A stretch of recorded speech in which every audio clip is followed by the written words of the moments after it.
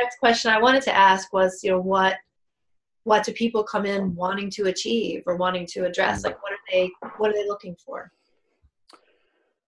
Sure.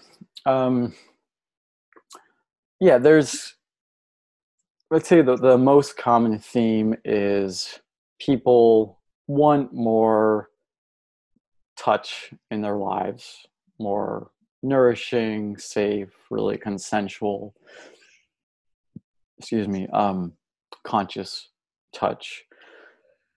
That's probably most of the people I see, and that's probably most of the United States, or like most of the United States probably could like benefit from more touch.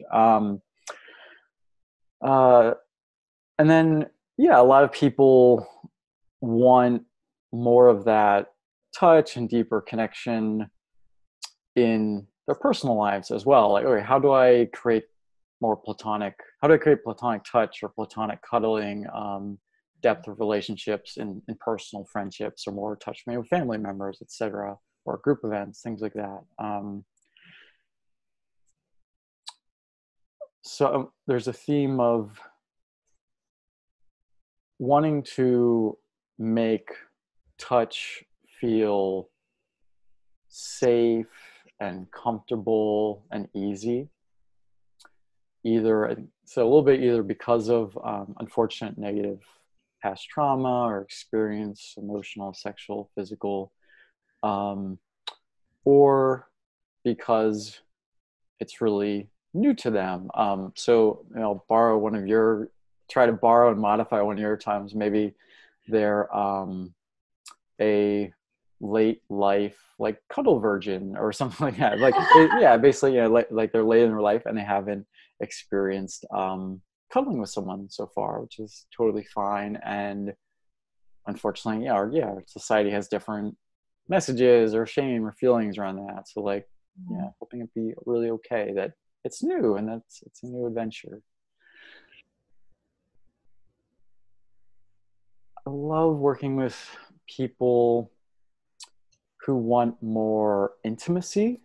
It can be emotional intimacy, it can be physical intimacy, like platonic physical intimacy. And what I mean by that is like the tenderness around touch, the slowness, the like eye gazing, the like light, and like just really, really being with someone. So including people who maybe are married or have sometimes a lot of sex in their lives, and they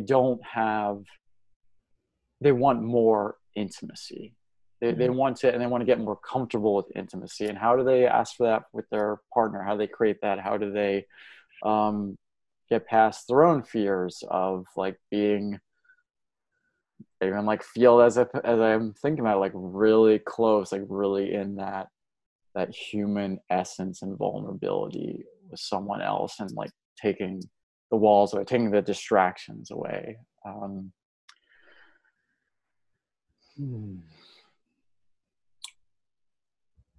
sure there's more, and those are a lot of the themes. And then other themes are working on communication skills. So improving, being able to ask for what we want, set boundaries, or true yes and true no.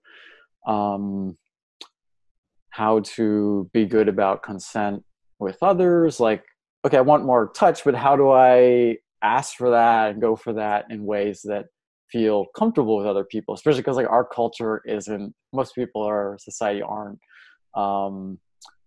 like used to, or they can't, like, they don't speak the language that well of like how to agree on consensual, like platonic cuddling or things like that, or other stuff, even hugs sometimes. Mm-hmm.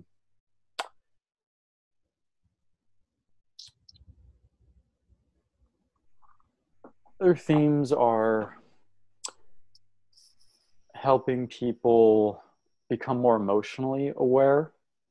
So again, something of what you talked about, helping people who maybe spend, and like again, I think a lot of the United States spend like so much of their time and like consciousness, like in an intellectual state, more in their mind. So Mhm. starting to learn like, oh, this is like what fear feels like, or sadness, and being able to experience that and that be okay.